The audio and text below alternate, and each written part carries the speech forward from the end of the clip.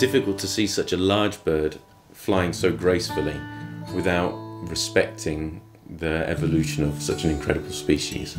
When we look to these animals, you recognize the majesty and the beauty, yes? Albatrosses are in great danger of extinction, with 15 out of 22 species under particular threat. A world without them would really be a very bleak world indeed. The albatross is one of nature's great survivors, circumnavigating the globe for perhaps 1 million years. So when this magnificent bird came under a new and disastrous threat, scientists from all over the world came to its aid. They are the men and women of the Albatross Task Force, set up in 2005 when it was realized that 100,000 albatross were being killed accidentally each year by commercial fishing. For a seabird that has evolved over millennia to find small available pieces of food in a vast ocean desert, a fishing vessel is a huge opportunity for them. When the fishing vessels start setting hooks with bait on it, a squid or a mackerel or something, then the seabirds will target that because they see it as food. And when they take that, they get hooked and they're dragged underwater and drown.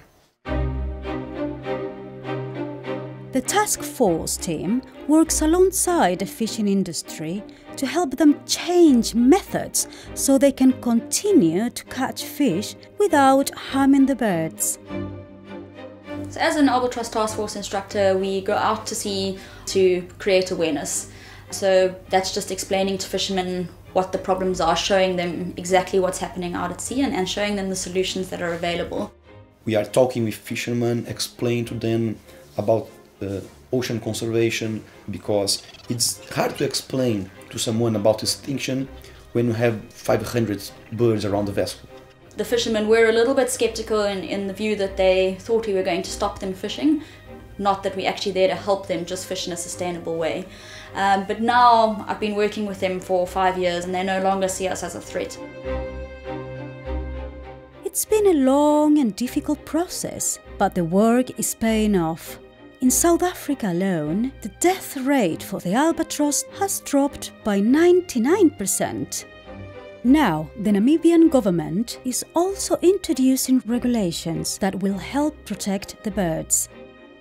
About 30,000 birds were killed in Namibia a year, but we are hoping to reduce these numbers by 85 to 90%.